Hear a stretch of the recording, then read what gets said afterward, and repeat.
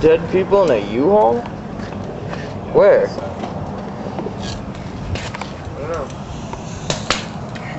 What is, like a car crash? I don't know. Did you hear that? What? Someone said there was dead people in a U-Haul. He just like came up and he was like, sorry I'm late, there's dead people in a U-Haul out there. He's like, I'm not kidding. I don't know. What? That's crazy. Sure, I was going down the highway, mile marker 264.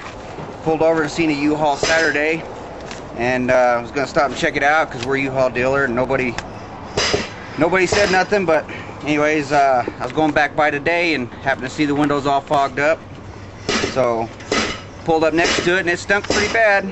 And I forgot my phone, so I couldn't call on my way back. I stopped back by, and lo and behold, there's 2 DPS officers, an ambulance, and some dead people inside. That's crazy shit, man. That's crazy shit. What was your name? Tiger. I'm John, man. How you doing? Nice to meet you. Alright.